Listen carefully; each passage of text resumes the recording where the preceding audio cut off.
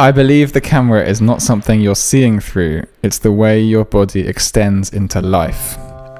Mani Kaul, born 1944, died 2011. Before Mani Kaul, Indian cinema hinged on a binary between the fantastical excess of mainstream Bollywood and the austere realism of art house legend Satyajit Ray.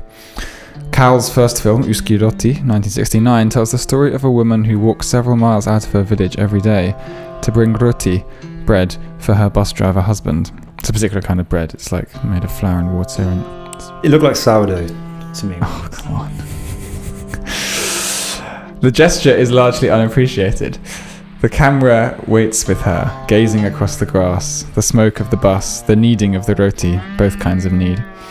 His most famous film, Duvidha, recounts a Rajasthani folktale about a ghost who seduces a married woman while her husband is away on business. His first film in colour, it uses a refined creamy orange palette and an unorthodox use of stills. Mani Kaul's oeuvre spans documentary, erotica, and psychological drama, unapologetically modern but always drawing on tradition, whether it be Hindu ceramics in his luscious docupoem Mind of Clay, or the literature of Dostoevsky in The Idiot and Nazar. Stylistically, he balanced the influence of French purist Bresson with a reverence for his naturalistic mentor, Ritwik Ghatak. Nazar, made in 1991, is a tragic chamber piece. Shimmering with reds and greens, it tells the story of a doomed romance between an antique dealer and his much younger orphan wife. Stories of devoted women suffering the vagaries of wayward men, scintillating cinematography and editing with an experimental edge. Is this the quintessential MoobTube director? As ever, joining me to discuss this and more is Owen Vince. Owen, were you wowed by Kaul? Wowed by Kaul. I'm cowering from his prowess. These past few weeks have been quite bizarre. This was a really good, like being introduced to Kaul was really good for me, just psychologically good for me, emotionally good for me, because it was a bit of a bath. Because they're such like rhythmically sensuous films, kind of short. It's like time capsules almost. They're amazing, like emotional capsules, whatever. And it was perfect, yeah, because it just had like the weirdest kind of like flat line of a couple of weeks. And this is just like a shot in the arm for just remembering on a pure, we were talking about surfaces before, but talking on a pure surface level, on pure aesthetics, just like being able to watch 90 minutes of something that's exceptionally beautiful.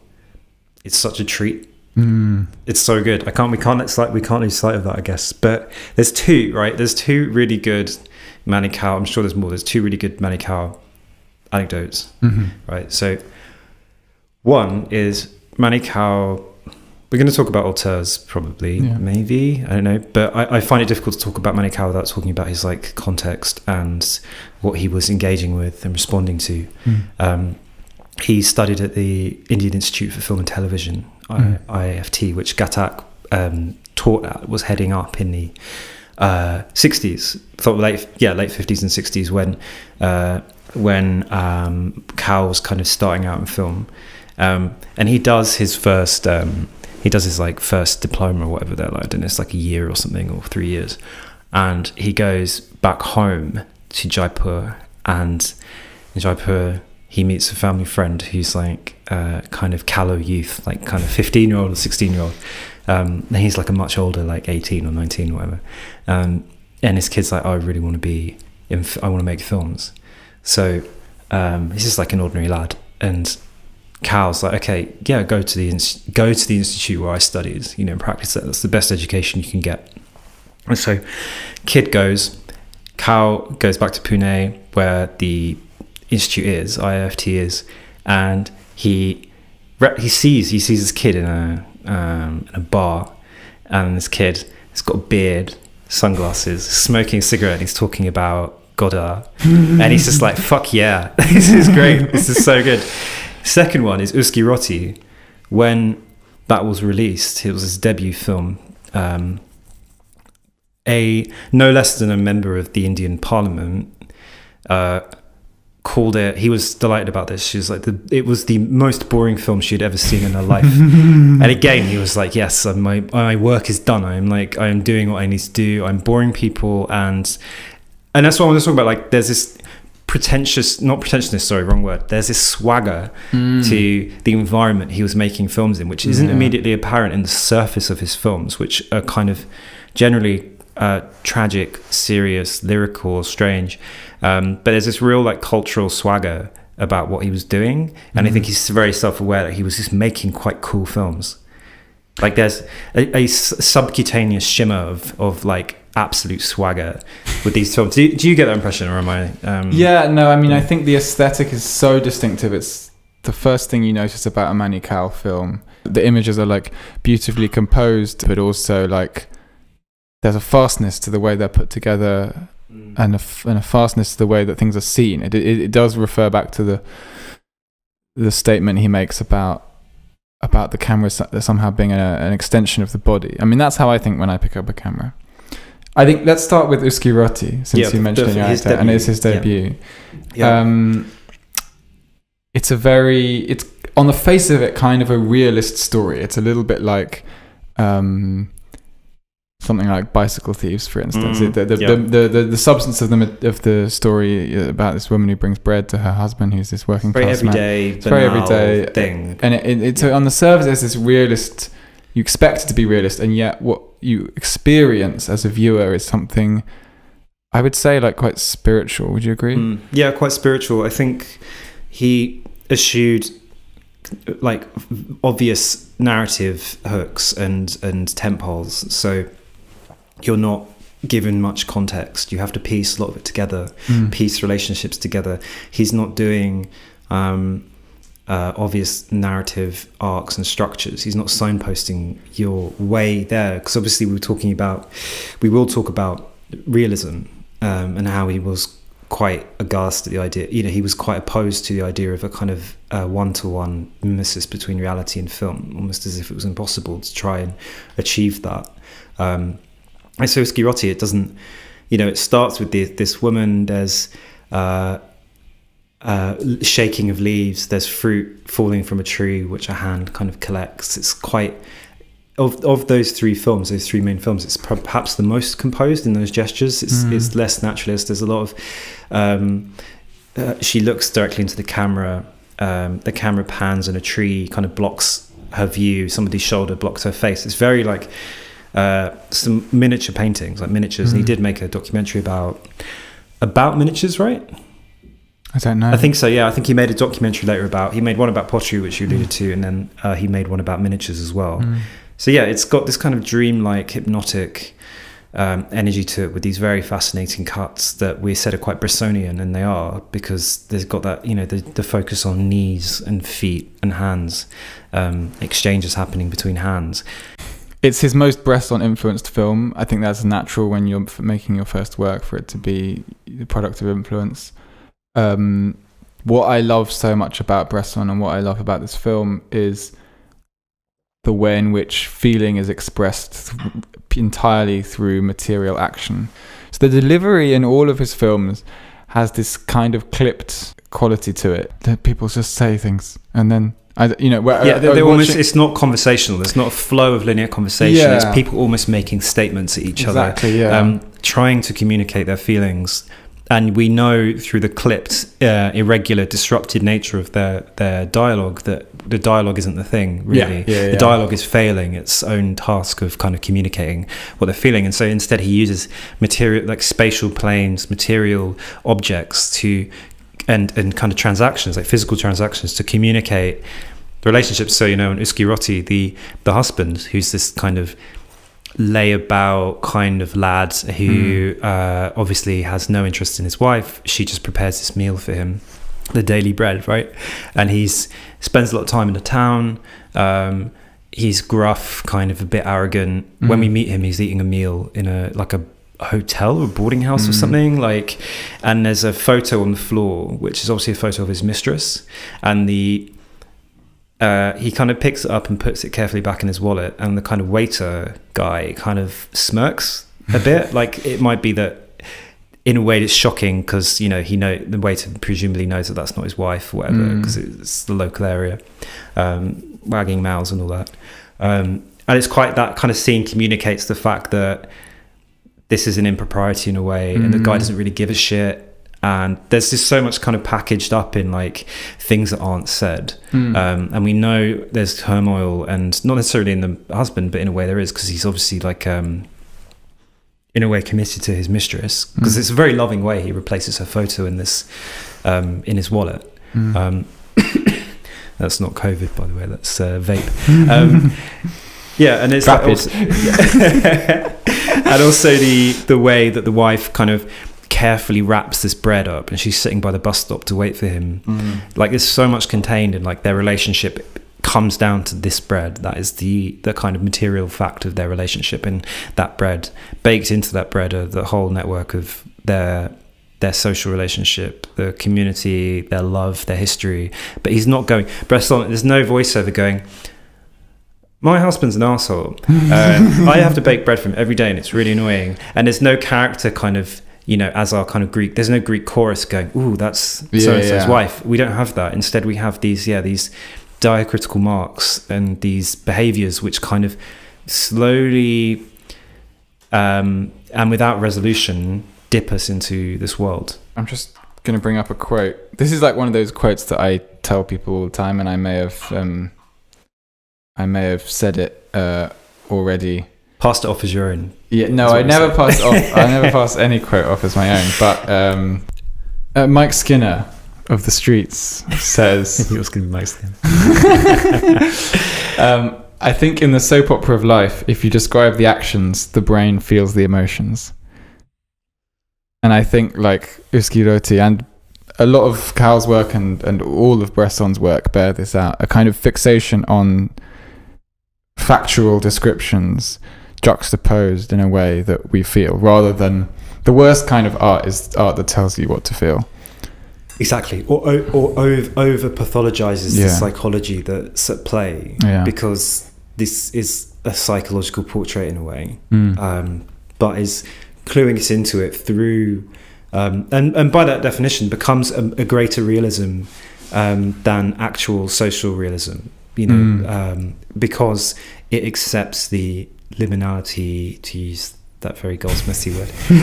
It accepts the liminality, the fragility, the uncertainty, the irresolvability of realism, of the real, because so much of it happens in our heads. There's a really good discussion about Uski Roti on one of the movie Notebook episodes, which we can probably link to. We always say we will, and we don't, but I will this time. About the scene after she hands the bread over to her husband, and she kind of walks across this field. She snags her foot on a branch.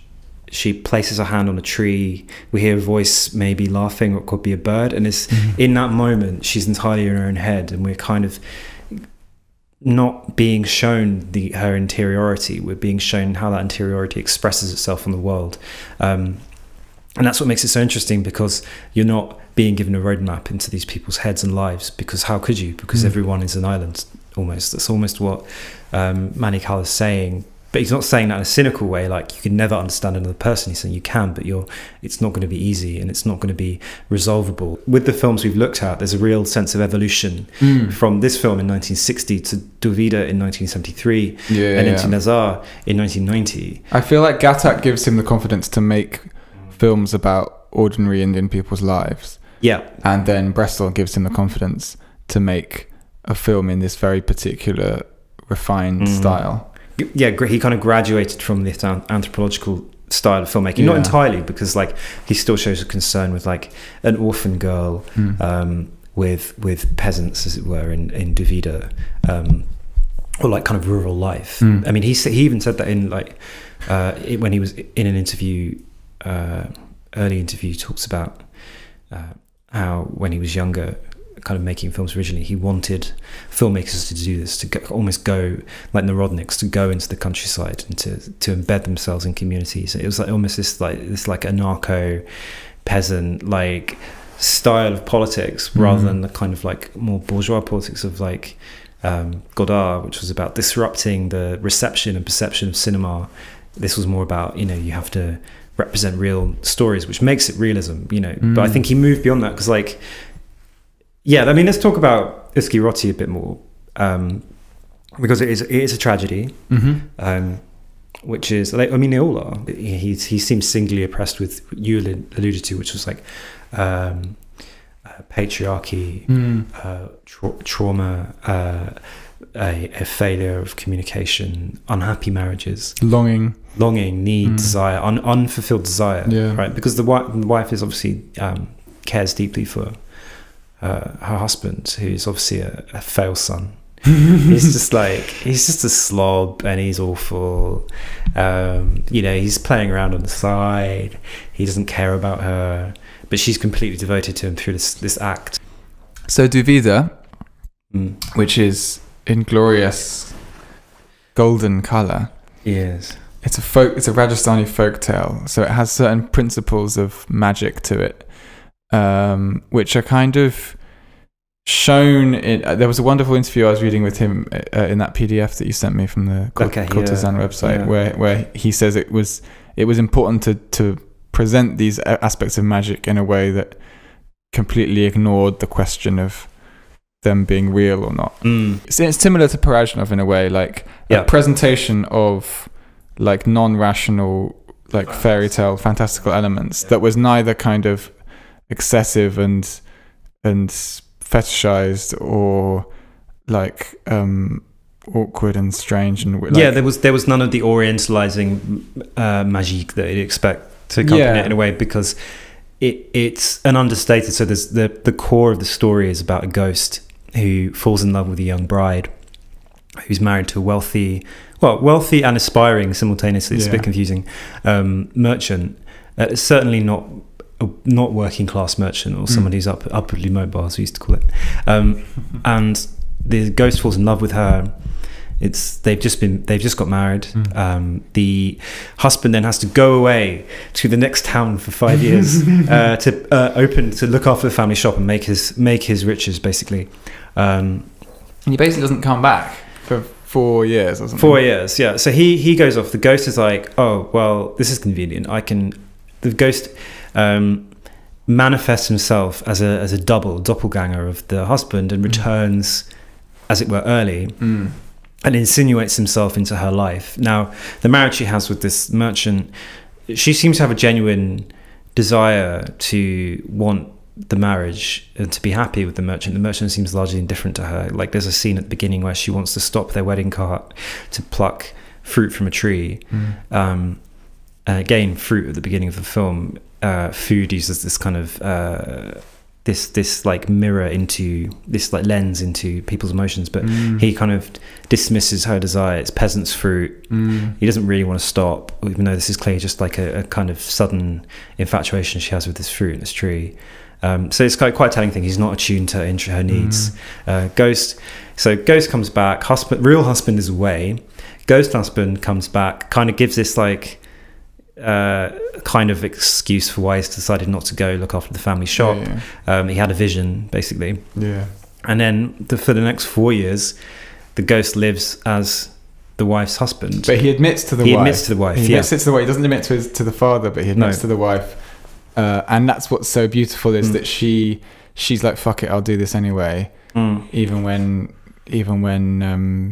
the ghost says he's not the real guy. Yeah, because it's the element of like consent, as it were. It's not like the story isn't setting up to be the ghost is duplicitous, obviously, but not where it matters. Not where it matters, right? So he insinuates himself into the life of the village as her wife. Time passes, again, very peculiar in this. There's a lot of repetitions of scenes, of framings. It's, again, I guess because it's a folktale, folktales often make these kind of illogical jumps through time and space because they need to. It's just, it forwards the kind of fable at the heart of it. The real husband catches wind that something's not right, because some people from his village come to the town and like, hey, what are you doing over here? Like, I saw you the other day. So he catches on that something weird is going on. He comes back to the village. So I'm just rattling through this story quickly. Comes back to the village. he kind of tries to make his claim, and it's this awful kind of like the fear of the doppelganger, of not being the recognized doppelganger. This is very Dostoevskian as well, because it's Rajasthani, but not Dostoevskian, this is Gogol. This is like the nose, where a guy's nose detaches itself from his face and assumes his life, and this guy's in terror because this nose is living much better than he is. So there's this fragmentation fear of like almost like this castration fear or whatever. And then there's basically a kind of husband off where they both have to prove their identity as the real husband, which all kind of neglects the wife's actual feelings, because she's fallen in love with the ghost. The real husband was never there for her. She's pregnant with the ghost baby. So I mean, that's the film, so on and so on. But it turns out that the ghost is found out through a wise shepherd's kind of nonsensical tricks. They capture him in a bag, chuck him down a well. So unfair. So unfair. Because he's good. He's like the friendly ghost. But and then the husband kind of resumes his real marriage with the wife. Yeah. But obviously, she lives her days in dutiful acceptance of this, but not love. Yeah. And she mourns the death of the disappearance of the ghost that she really loves. And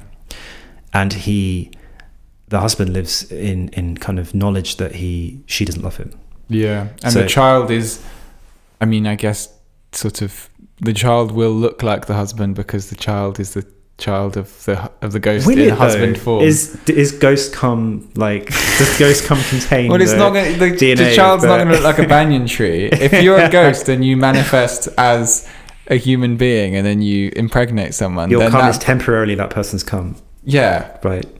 But it's not like but it's not gonna, I mean, whatever, like people do adoption, all kinds of things, but but I mean, like this is what you listen to this podcast for, which is deliberations on the realism of cum, natal ethics.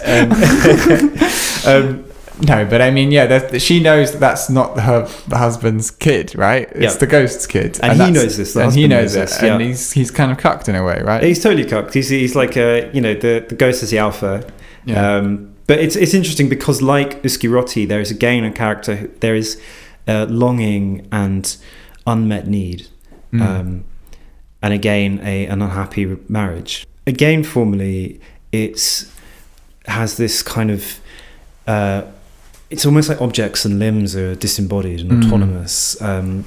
The narrative is more direct here of the films we watch because there is a voiceover, which is kind of backwards looking almost.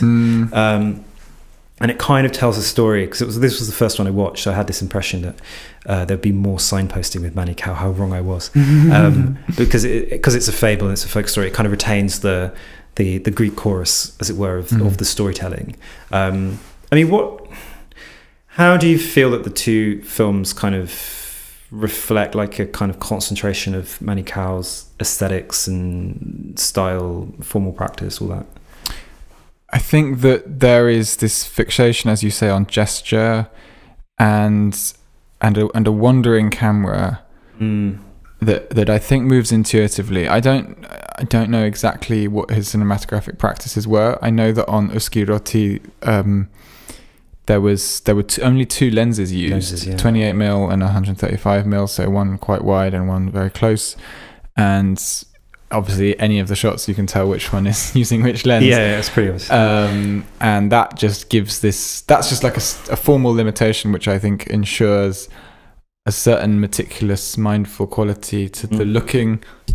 I think also Duvidha uses stills in this way that feels somewhat commensurate to the folk tale qualities, like the manuscript nature of this, like a static. I mean, it starts with these amazing close-ups of the woman and the man and woman in this kind of horse-drawn cart underneath this drape.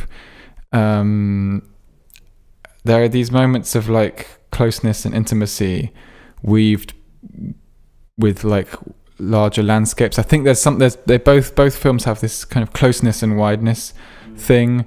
We were sort of wondering whether or not to reference the use of stills as a kind of like Chris Marker style. It's there, device, but it is there. There's something that it does. There. La Jetée, like, yeah, there is an element of, it's not as totalizing as La Jetée, but there's an interesting way how it, and sometimes it's not obvious that you've settled on it. There's one scene in particular where the camera pans down. Sorry. Choking on your red wine. Choking on my wine. Where the camera's so excited by Cal. The camera pans down as we see the woman's face, and she is looking at us, and it's moving slightly, but the candle above her head is not moving. The flame is not moving. So he at times blends these formats. This happened in Uski Roti. He switched how he used the lenses over the film, apparently. So the shots he shot initially on 135, he switched into 28. And so or the scenes he would have used those particular lenses for, he switched halfway through the film. To kind of create this ambiguity of seeing, and to create this autonomousness of the lens, I think. And you kind of get that here as well. And a de-sequencing where it's totally different relationship to time. I mean, that's what stills does this very, and that's the whole point in La Jetée. Yeah. Because it's a time travel. Yeah, exactly. Like, it's a film about time travel, and stills do an amazing thing with time. And I think this film, Duvidha, time passes at once very slowly and at once very quickly, right? Like 3 or 4 years pass in the blink of an eye.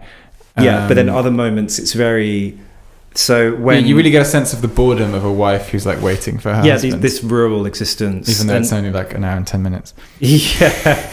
I mean, it's similar. We were saying before the podcast, like, it's simultaneously very thick, gloopy film to watch almost. It's exciting to watch, but it's moved very slowly within its 79 minutes, whatever.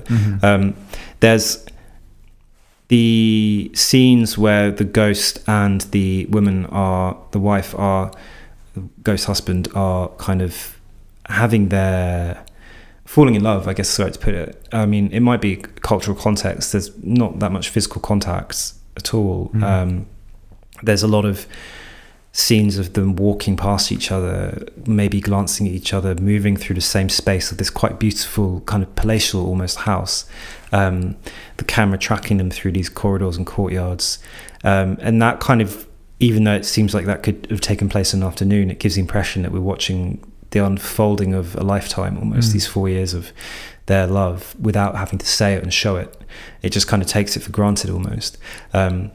Which is what we were saying earlier about this kind of non-linear time and this sensual time. And then one thing Mani Kaul said in an interview, again, I think it's the same big interview he did, and he talks about wanting to engineer a new sensuousness, to kind of, he says even quite modern films that profess their modernism. I think he might be alluding to even the new wave in France, whatever. I think he's kind of alluding to a bigger cinema, not just Indian cinema, kind of global cinema, drags along the social attitudes of years before, and is still quite conservative in its, it might use fancy camera shots, but it's quite, in its sense, shaping of time and space is quite conservative. And he's trying to engineer this new sensuousness and a new sensual attitude, which is commensurate with how people really feel now. And that's really interesting to me because, again, like you said, it's sometimes hard to know exactly what he means by this. But he also said in another interview, that he saw that he said that the artist doesn't necessarily know what purpose they're serving. Like, you can have your manifesto, but in reality you're putting into practice things that you don't really know, and you work it out through the doing. So there's a sense of him being the instrument and the engineer and the instrument. This kind of super precision and also this kind of lossiness and it's good to accept that. You can just be like, I think it's just sometimes really ambiguous in his films, like the shots and the pacing and the framing and the discontinuous narratives and these bits of voiceover, they just create this sensual bath. And that is more real because that's commensurate with our lived reality, right? Like, especially obvious now during the gruel of lockdown, where we kind of begin to lose track of time and space a bit. It's much more realistic. Our inner monologue isn't a coherent narrative that delineates our psychological feelings at any point. It's a kind of mess. Yeah, I mean, I think the one thing I want to go on to Nazar, but just a shout out to how articulate and visionary Kaul was in the way he talked about films and filmmaking. and aesthetics and politics generally. I mean, he speaks on several occasions at length about the discovery of perspective, the Renaissance discovery of perspective, and how this led the way to cartography of a certain kind and therefore colonization. And he talks about Hollywood narrative structures. I mean, this is sort of stuff.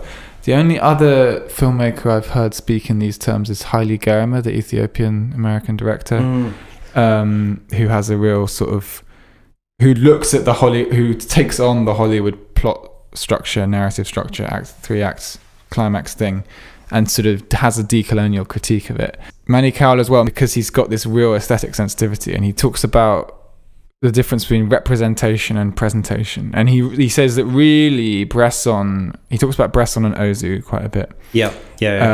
But really only these directors are following the way of presentation, of a kind of fragmentary cinema that simply just shows things for what they are and doesn't attempt to create metaphors or represent it, it doesn't attempt to kind of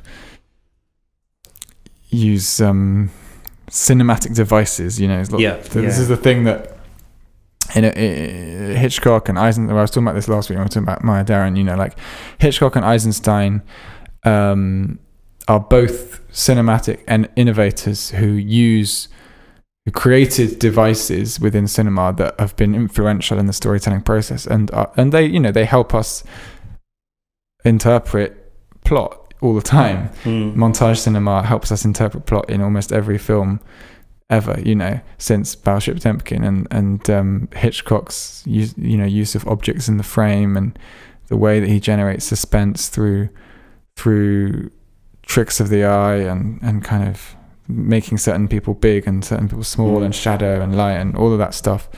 Film noir as well. Like those devices are part of the vernacular of mainstream cinema in the West and the East.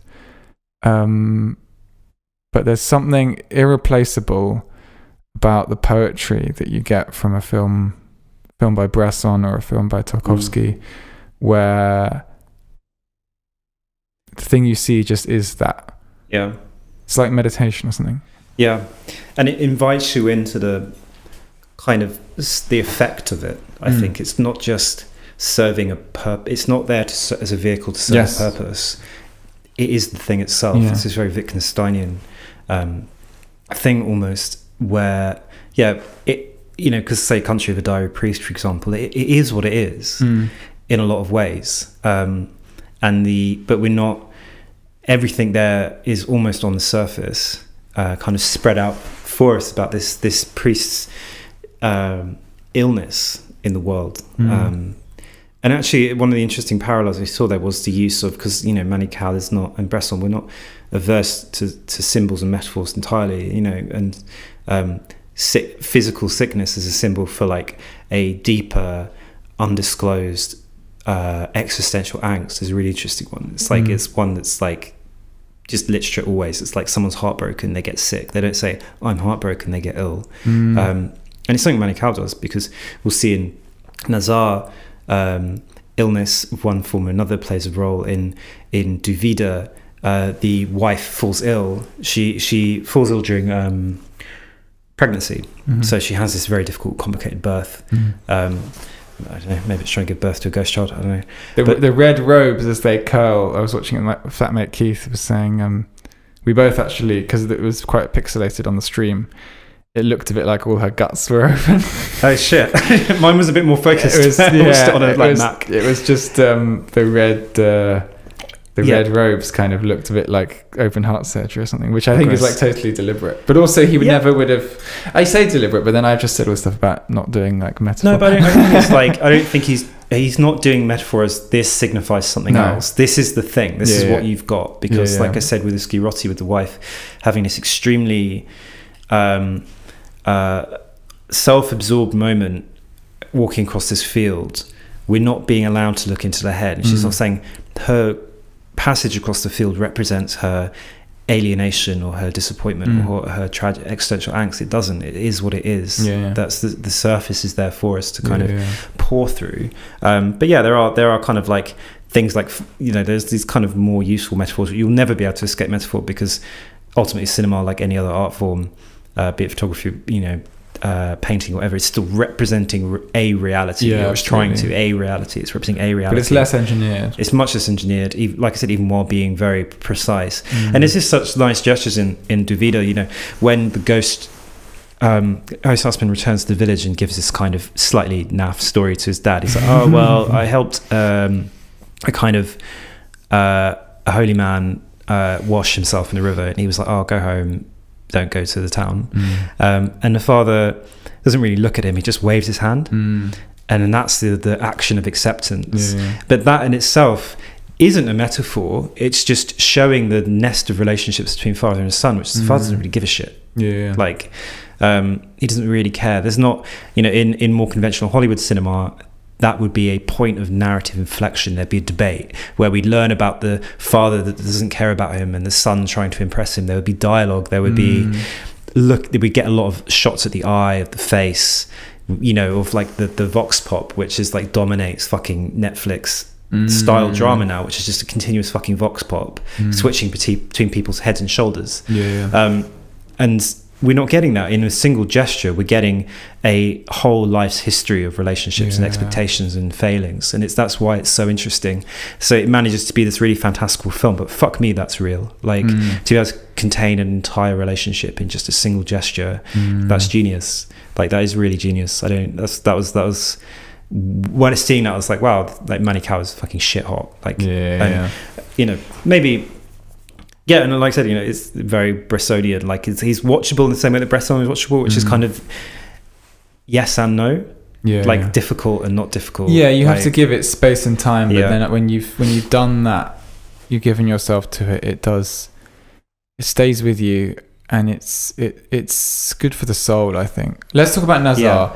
Yeah, Nazar, 1990 is a much more recent film. And a much more like obviously modern film, because it's shot in it doesn't disclose the location, but we're in like a modern city, right? Like, because we see like tower blocks and again, it's not much like establishing footage again, which is really interesting. We're just kind of often dumped into a room. You're indoors a lot of the time. I can't quite understand how good the color was. The color was so amazing. It was literally like the best cinematography of a film I'd seen for years. It was truly spectacular. Every shot was just, fuck me, that's insane. It was like I watched it on 2 screens, on a smaller one and a bigger one, just because I wasn't quite sure if watching it on a smaller screen was insane, because it really concentrated the color in a really amazing way, but it managed to be really saturated and desaturated at the same time. Certain colors popped, and it's not like he's using like a fucking filter on After Effects or something. This is like just him or his cinematographer just knowing how to use light and lenses, which is the craft of it. It's amazing to make. Like, it's luscious. It is so good. Let's talk about, so like tell us about Nazar. So it's a pretty simple story. It's another tragic story.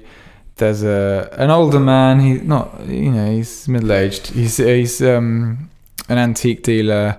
He lives with his aunt, right, who's an older woman. I never figured out who she was. I assumed a sister or something. And he's started dating, or he has been dating for a long time, this younger girl who, when they meet, is 17. She's an orphan. She's very beautiful. They have this age gap romance. She's the sugar daddy. She's sugar baby. And they both... He meets her on OnlyFans. Sorry, I'm puncturing the balloon. He had a podcast.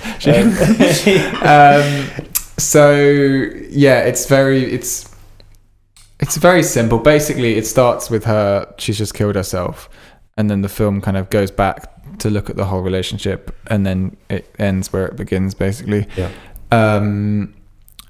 It's not a satisfying relationship for her. It's not satisfying for anyone. It's pretty sad.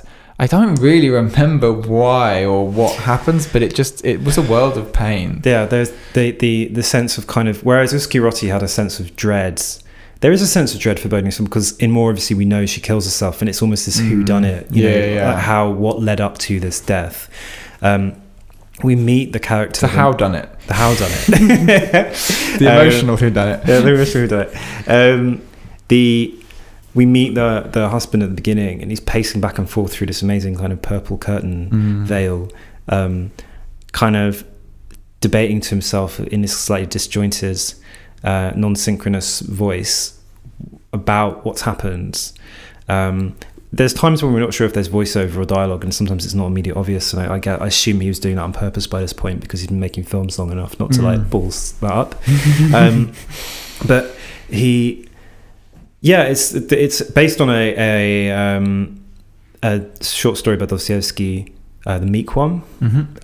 So both of them are meek characters in a way, because he's, you know, this kind of bachelor antiques dealer who kind of attaches himself to her in an overbearing way. There's a girl, 17-year-old or whatever, she comes to his shop a lot, pawning objects, and again that's another object kind of conveying deeper things. You know, why is she pawning this stuff? Obviously struggling financially, whatever. And she eventually kind of agrees to become his wife, but she's very unsure. He's quite in the story, and there's also Dostoevsky's story, he's like this misanthropic kind of miserly character, because he's Dostoevsky like protagonist, so of course he is. In this he's more thoughtful, like he's a bit myopic, and he's a bit of a buzzkill basically. He's just quite a bit narcissistic, and kind of debating the meaning of life, and kind of talking about whether he's capable of evil, and it's all these, and so it's the relationship isn't, he's not a happy man. You know, can you be happy with an unhappy person? I'm not saying that to denigrate, because probably all of our listeners have got mental illnesses of one kind or another, but you know, it's almost a thing of, you know, this is not the making of a beautiful blossoming love story. This is a strange thing, and it's not like Mani Kaul ever says this is just a bad relationship, because there's still moments of tenderness and understanding between them. It's just complicated. And ultimately she seems to kill herself because, as you know, it's hard to, again, it's no obvious. Yeah, there's no easy because. I mean, there's no easy because with any of Mani Kaul's films, and that's kind of what's so amazing about them. He's just deeply unhappy and can't go on. I think, which is probably a better explanation for like how suicide actually happens. It's not like I'm killing myself because this. It's build up of unspoken things. There's the allusion to a kind of affair in the film. She starts seeing this guy that the main character was in the army with years ago. But when you kind of catch them together, they're just hanging out and talking. So it's almost, it's kind of a betrayal, I suppose, in a way, or maybe alludes to a kind of sexual thing. It doesn't bother to, it doesn't need to actually, because the ambiguity is because the husband doesn't know the extent of their relationship, and we don't know either. It leaves us in the, doesn't tie these like little narrative threads together actually, which makes it, I found this the hardest to follow. Actually, of all of them. But I think there's less to follow. Or maybe I just didn't follow it. I don't know. It's hard. It was so gloopy. Really gloopy. It was just like shot after shot of total beauty. There were this amazing sort of shots with mirrors, or shots where the focus would shift between the tower blocks outside and the faces indoors. It would repeat scenes. So he gets into a taxi, then he gets into the taxi again, and he gets into the taxi again, which is amazing. The jump cuts as well, amazing. It's just the whole effect is this. When he said he was trying to engineer a new sensuousness, I think this is what he's doing. Yeah, absolutely. And by these two people who can't communicate, let's put it in very simple terms, these two people cannot communicate, yet they've got some tenderness towards each other. That is a huge tragedy, because they care about each other to an extent. The gulf between their easy communication is the gap between easy communication becomes a fucking valley, and we're falling into that valley again and again and again, and that's where we're existing in this dark, the bottom of this dark ravine. And that's why it's so powerful, you know. And it's just like, when he repeats those scenes, I keep thinking of other people who've done that.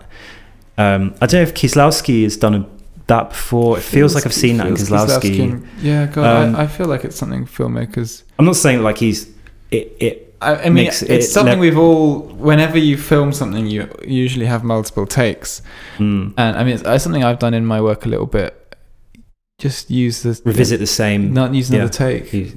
Yeah, and it just sort of you obviously can't do it too much because it sort of becomes too much of a device. But yeah, he doesn't do it enough to make it become like a cliche of itself. It's like a few times where it happens. He creates a setting and an aesthetic where it feels totally. Because I think appropriate. It seems appropriate because we see when he gets into the taxi, they're reconciled after her seeing this other guy, and they've kind of had this moment of he's tried to explain himself. He left the army in controversial circumstances. He refused to eat. He went on hunger strike and left, and he kind of explains his thinking, but he doesn't. Again, it's an unresolved. He doesn't say, "I did it because of this." He alludes to like the Sepoy Rebellion in 1857, where Hindu soldiers, if I remember correctly, they refused to use the ammunition that the British had given them because it was covered. The bullet casings were covered in pork fat, so you had to tear it with your teeth. It's because they wouldn't eat.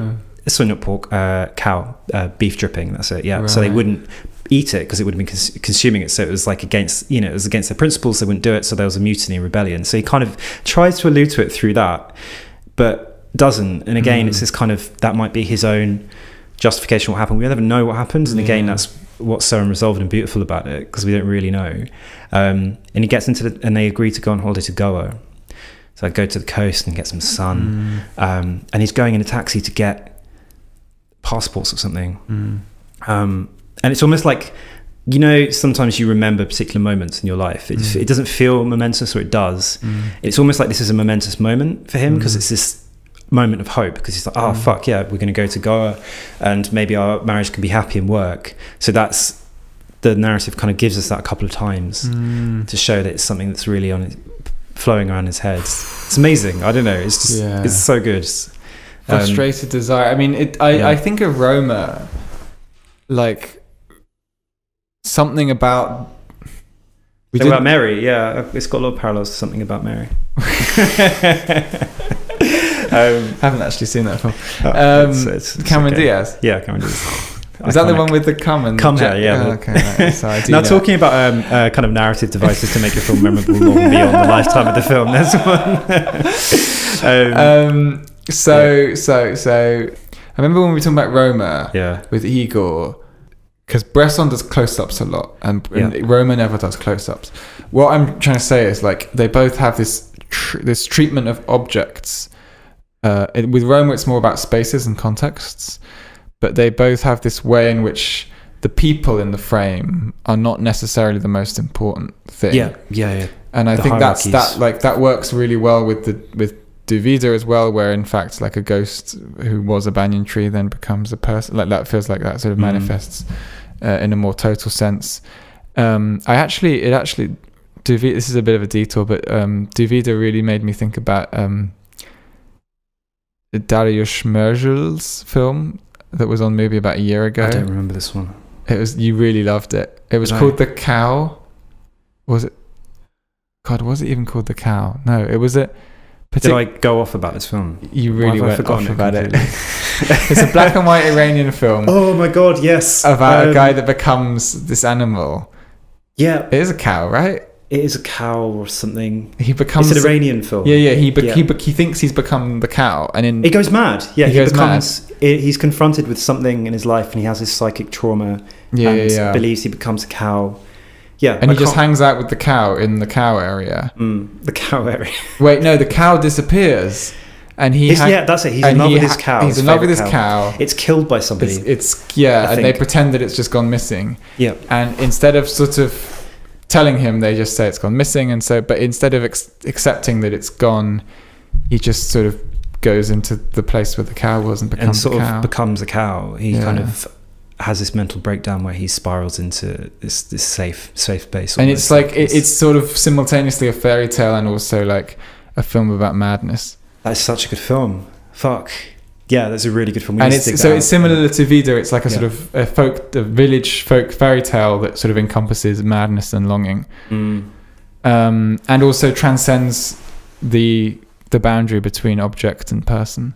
Yeah, in a similar way it to muddies Bresson and the Roma. waters in all of these ways. Yeah. And like you said, I think we said Bresson, which is something cinema, I think, can, at its most transcendent, cinema does, and that's that's the spirituality of Tarkovsky, because Tarkovsky, of course, is like very Christian, but I think the spirituality that we feel is that we feel like the ditch that the bald guy is like lying in is a person. I don't want to come across all Timothy Morton, but shout out to Timothy Morton. Anthropomorphizes the world and things in it, I think, and lends agency to objects. Yeah. It's like Alfred Gell approach to, you know, the agency of objects. But more than that, I guess another way of, you just feel that there's a spirit everywhere. You feel spiritual. I mean, Tarkovsky is imbued with like a deep resonant spirituality. Everything is the way he lingers over a painting, the way he slowly tracks and pans along a river. Yeah, completely. It's like, and here with Mani Kaul,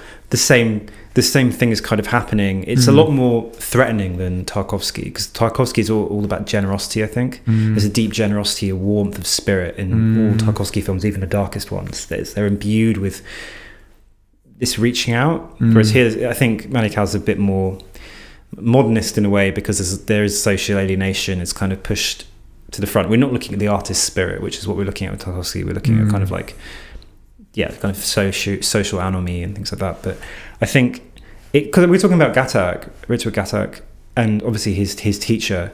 And while there's not, we were both watching the Cloud-Capped Star from 1960.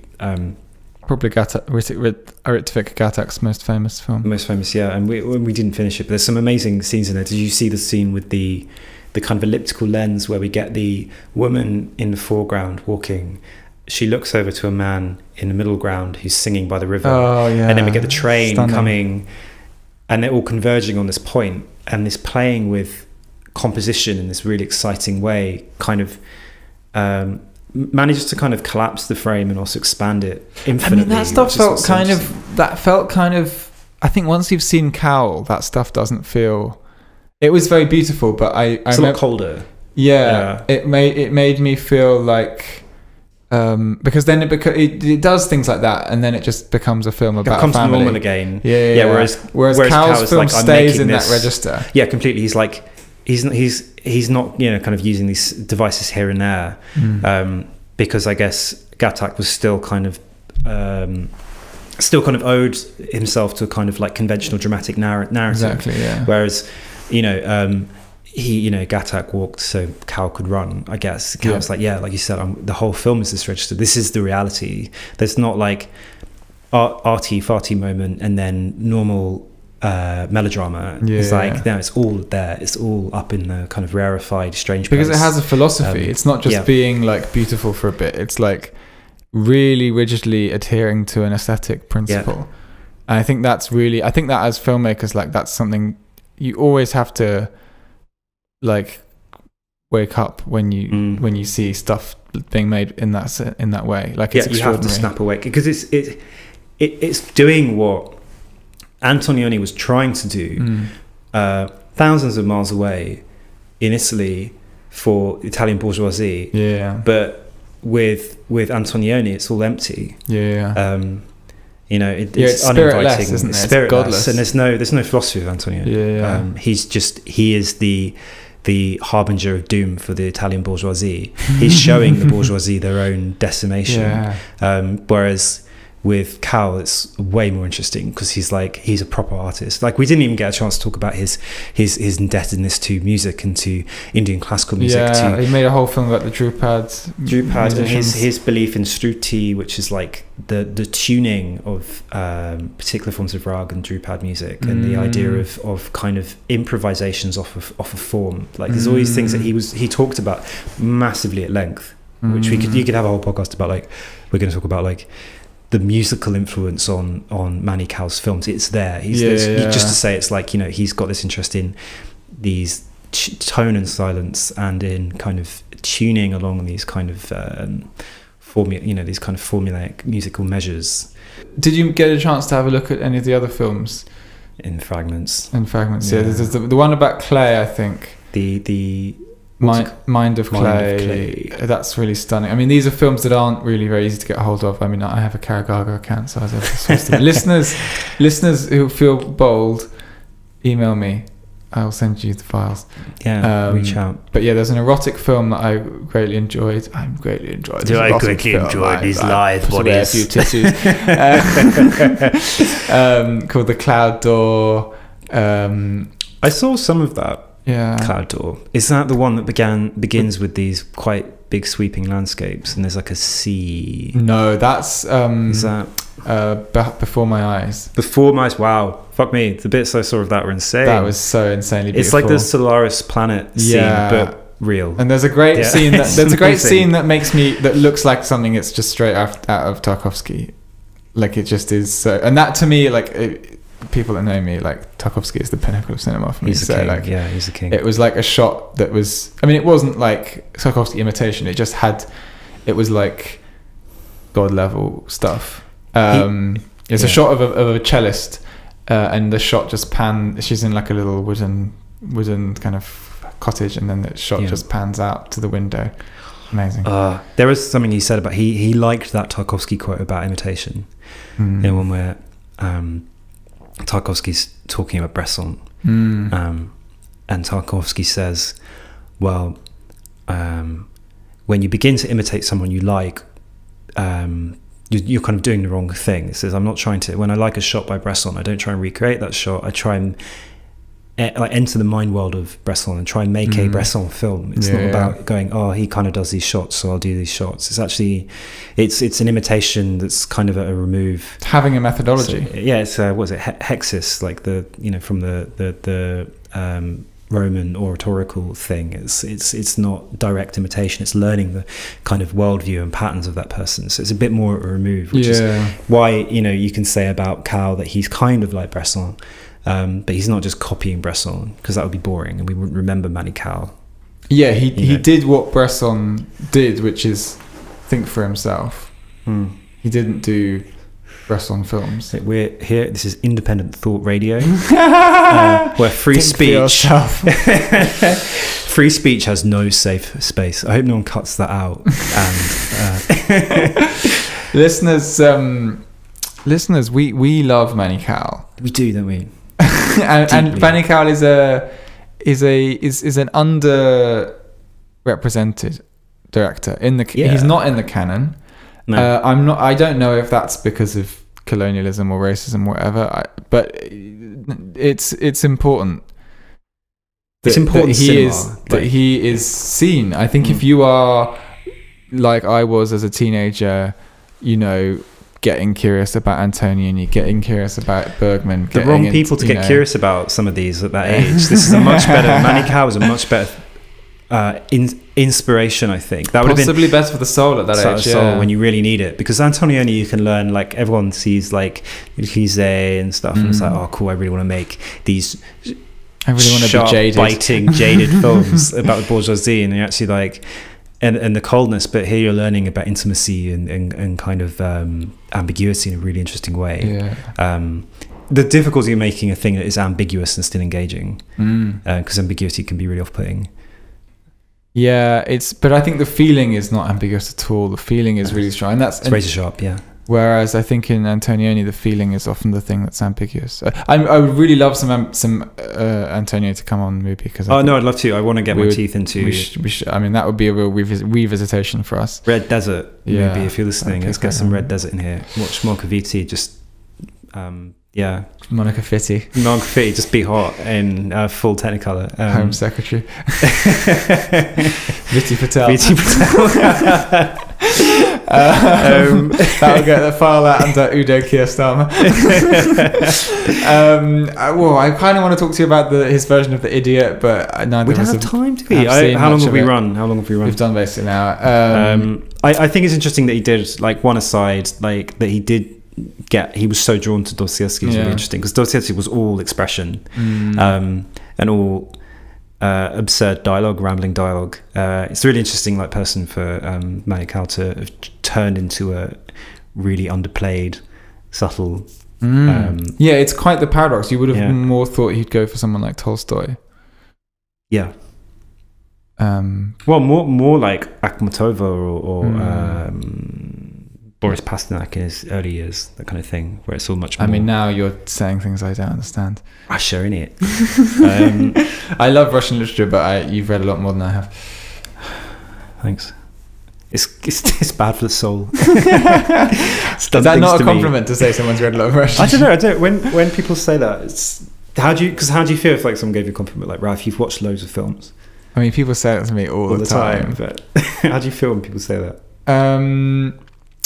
I think the nature of having seen a lot or read a lot or listened to a lot of something is that you are so much more attuned to your own ignorance. So the more films you see, the more you're like, oh, well, I haven't even seen anything by that director. I haven't seen anything from that country. Well, discovering someone like Mani Kaul. Like, I feel fit to bursting with like stuff to say about Mani Kaul. But can't fit it in. Maybe do you want to do a little Substack? A little subby. Yeah, I might have to do a Substack actually, because I think also this is about raising awareness. I don't want to get political here, but I think we should. People should know about Mani Kaul. He's an extraordinary director. He's not on the Criterion Collection, which is supposedly the gold standards of and Gatak is on. And Gatak, one film by Gatak is Cloud Cap Star. Yeah, I mean, he should be on the Criterion Collection for sure. It's just about a lack of awareness. I mean, I first heard about Mani Kaul through Mark Cousin's Story of Film, which I have to say. Much as Cousins has now become a kind of a bore of the Swintonati. that 15-hour history of cinema was a real eye-opener for me, and it's a great resource. It's been a while. But yeah, and so I did get into Kaul a few years ago, but this Mubi revisitation has been... Yeah, Mubi sometimes comes up with gold. Like, it really does. There'll be a month of like quite meaningless, this like kind of film festival bump, and then you'll get like just like Romero and Kaul at the moment. It's just like such an enticing like double bill. And actually in the UK Girlfriends and Boyfriends has just come on Mubi. Yes, so we reviewed it a little bit ahead of time, so it's now on Mubi, so if you want to go and watch that, because otherwise it's on BFI. Yeah, we highly recommend you watch all the Roma and all the Kaul, and whichever film we choose to review next week. Whatever film. We're done. Decided. Like, how do we beat this? Time for some more red wine. Thank you for listening. Cheers. Stay safe. Happy lockdown. Bye.